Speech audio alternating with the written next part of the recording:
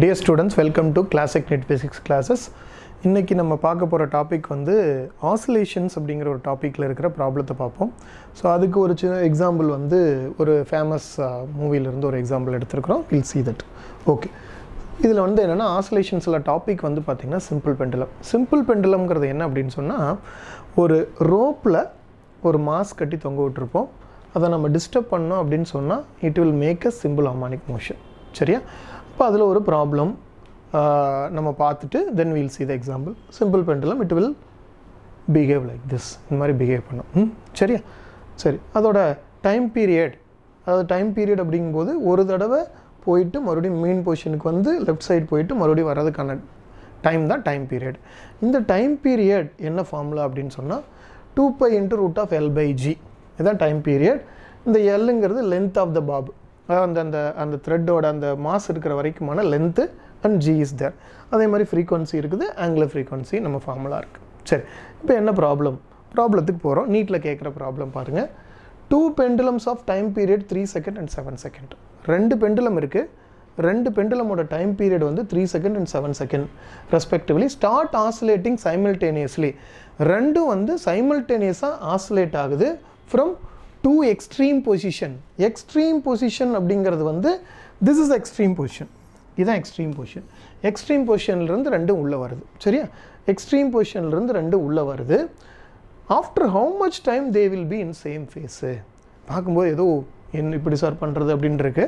So இதுக்கான practical examples பாருங்க. Practical example பார்த்துட்டு நம்ம பண்ணிக்கலாம். ரெண்டு பெண்டுலம் வந்து extreme positionல இருந்து வருது. எவ்வளோ டைமுக்கு அப்புறம் மீட் பண்ணும்? உடனே வந்து மீட் பண்ணிருமா இல்ல வந்து டூ டிஃபரண்ட் கொஞ்சம் ரெண்டு மூணு ஆசிலேஷன்ஸ் பண்ணி மீட் பண்ணுமா அப்படிங்கறத நம்ம பார்க்க போறோம். சரியா? சோ இதுக்கு நம்ம வந்து we'll see the movie RRR அப்படின ஒரு மூவி வந்தது. அந்த மூவில பாத்தீங்கன்னா இந்த மாதிரி வந்து bridgeல வந்து ஒரு ட்ரெயின் வந்துட்டு இருக்கும். அந்த ட்ரெயின் வந்து திடீர்னு வந்து தீப்பிடிச்சு எரிஞ்சு உள்ள விழுந்துரும். அப்போ ஒரு குட்டி பையன் வந்து அந்த ஆத்துக்குள்ள ஒரு போட்ல இருப்பான். சின்ன ஒரு பரிசல்ல இருப்பான். அதில இருந்து உள்ள விழுந்துருவான். அவனை சுத்தி வந்து எண்ணெய் படந்து ஒரு அவனை சுத்தி நெருப்பு வந்துரும். இப்போ இவனை வந்து சேவ் பண்ணனும். அதுக்காக வந்து இந்த படத்தோட ஹீரோஸ் ரெண்டு பேரும் ட்ரை பண்ணுவாங்க. இந்த மாதிரி பாய் இருப்பான். அப்போ அந்த கயித்தை வந்து கட்டிப்பாங்க. கயித்தை கட்டிக்கிட்டு ரெண்டு பேரும் வந்து அந்த bridgeல இருந்து ஜம்ப் பண்ணுவாங்க. ஜம்ப் பண்ணி ஒரு bridgeோட ஒரு சைடு ஒரு ஹீரோ ராம்சரண் தொங்குவாரு. செகண்ட் சைடுல ஒரு ஹீரோ வந்து நம்ம ஜூனியர் NTR தொங்குவாங்க. சோ இப்போ வந்து ராம்சரண் ஒரு பெண்டுலம், ஜூனியர் NTR ஒரு பெண்டுலம். நடுவுல வந்து அந்த பையன் இருக்கான். இப்போ இந்த பையனை வந்து ரீச் பண்ணி எடுத்து இந்த சைடு கொண்டு வரணும். இதான் டாஸ்க். சோ அத பண்ணுவாங்க. நாம பார்த்திருப்போம். ரொம்ப பியூட்டிஃபுல்லா எடுத்திருப்பாங்க அந்த சீனை.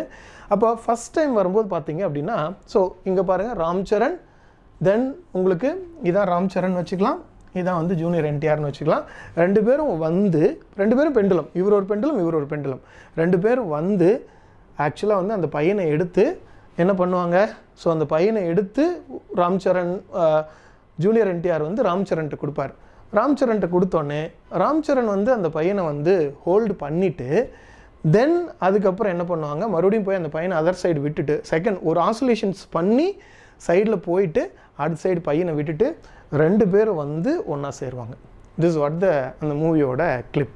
Can you understand? இப்போ பாருங்க ரெண்டு பெண்டுலம். அந்த ரெண்டு பெண்டுலமும் ஃபர்ஸ்ட் டைம் வரும்போது ஒண்ணா சேர முடியாது. ஃபர்ஸ்ட் டைம் ரெண்டு பேர் ஒண்ணா சேர முடியாது. ரெண்டு பேர் ரீச் ஆக முடியாது. ஆனா செகண்ட் டைம் வரும்போது ரீச் ஆவாங்க. அப்படி ரெண்டு பேர் ரீச் பண்றதுக்கு எவ்வளவு டைம் எடுக்குது அப்படிங்கறத இங்க क्वेश्चनல கேட்டிருக்காங்க. You can see again you see the question. Two pendulums of time period 3 second and 7 second respectively start oscillating simultaneously from the opposite extreme இருந்து simultaneously வர்றாங்க. Then after how much time it will be in the same phase? Same phase அப்படினு சொன்னா actually வந்து இந்த இடத்துல meet பண்றது தான் face னு வெச்சிருக்காங்க. एक्चुअली ஃபேஸ் அப்படிங்கும்போது ஆங்கிள் வெச்சு சொல்றாங்க. இந்த பெண்டுலம் வந்து 0 ஆங்கிள் டிகிரில இருந்தா எப்படி இருக்கும்? 90 ல இருந்தா எப்படி இருக்கும்? 180 ல இருந்தா எப்படி இருக்கும்? 270 ல இருந்தா எப்படி இருக்கும்?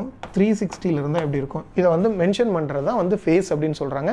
சேம் ஃபேஸ்னா ஏதோ ஒரு டைம்ல ரெண்டு பேர் மீட் பண்ணனும். ஏதோ ஒரு இடத்துல மீட் பண்ணனும். எங்க மீட் பண்றாங்க அப்படிங்கறத பார்க்கிறதுக்கு. சரி. இப்போதான் நம்ம சொன்ன மாதிரி வந்து ரெண்டு பேரையும் ரெண்டு பெண்டுலம் எடுத்துக்கிறோம். ஃபர்ஸ்ட் வந்து ராம்சரண், இங்க வந்து ஜூனியர் NTR. இப்போ எடுத்துட்டோம்னா சோ ஜூனியர் NTR அவருக்கு வந்து ஒரு ஈக்குவேஷன் எழுதுகிறோம் y1 equal to a sin omega 1t plus pi by 2. இதுதான் ஃபேஸ் அப்படின்னு சொல்கிறோம். This is what call it as face. அதே மாதிரி ராம்சரண் அப்படிங்கிற அவரும் பெண்டுலம் ஆக்ட் ஆகிறாரு. அவருக்கு வந்து we are writing the equation y2 equal to a sin omega 2t minus pi by 2 அப்படிங்கிறத எழுதுகிறோம். சரியா? இப்போ ரெண்டு ஃபேஸும் ஈக்குவலாக இருக்கணும் அப்படின்னா என்ன டைம்னு கேட்குறாங்க. அப்போ இது ரெண்டையும் நம்ம ஈக்குவேட் பண்ணுறோம். ஈக்குவேட் பண்ணோன்னா omega 1t plus pi by 2 equal to omega 2t plus pi by 2 substitute பண்ணிங்கன்னா அந்த எவ்வளோ டைமில் மீட் பண்ணுறோம் அப்படிங்கிறதுக்கு ஒரு ஈக்குவேஷன் கிடைக்கிது. t equal to pi by omega 2 minus omega 1. எப்போவுமே ஒமேகாங்கிறது என்ன 2 pi by டைம் பீரியட். அப்போ t2ங்கிறது ஒரு டைம் பீரியட், t1ங்கிறது ஒரு டைம் பீரியட். அதை சப்ஸ்டியூட் பண்ணோன்னா will get a equation t1 t2 by 2 into t1 minus t2. அந்த டைம் எவ்வளோ டைமில் அவங்க ஸ்டார்ட் பண்ணி எவ்வளோ டைமில் மீட் பண்ணுவாங்க அப்படின்னு சொல்லி நம்ம கண்டுபிடிச்சிடலாம். தட் இஸ் சப்ஸ்டியூட் பண்ணிங்க 3 7 சப்ஸ்டியூட் பண்ணிங்கன்னா த ஆன்சர் இஸ் 21/8 அப்படிங்கிறத பண்ணிக்கலாம். இது ஒன்றும் பெரிய விஷயம் இல்லை, ஈஸியாக சால்வ் பண்ணிடலாம். இது மாதிரி கோரிலேட் பண்ணி படிங்க. நீட் ஃபிசிக்ஸ் ஒன்றுமே இல்லை, நல்ல மார்க் வாங்கலாம். Wish you all the best. Thank you.